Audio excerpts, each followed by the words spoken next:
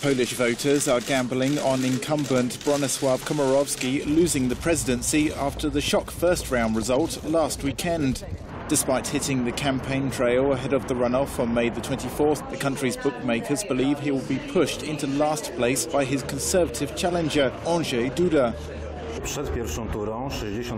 Before the first round, 66% of all gamblers at STS bet Komorowski would win the presidential elections. But now, after the results of the first round were announced, everything has completely changed.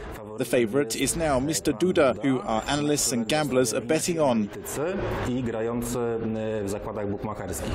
Duda is attempting to woo undecided young people and poorer voters. His new slogan for the second round has been revealed as "You are not alone." Komorowski has campaigned on a ticket of being a safe pair of hands for Poland over the next 5 years, including promises to purchase billions of dollars worth of defence equipment to combat the threat of any Russian intervention. Szuka kompromisów politycznych.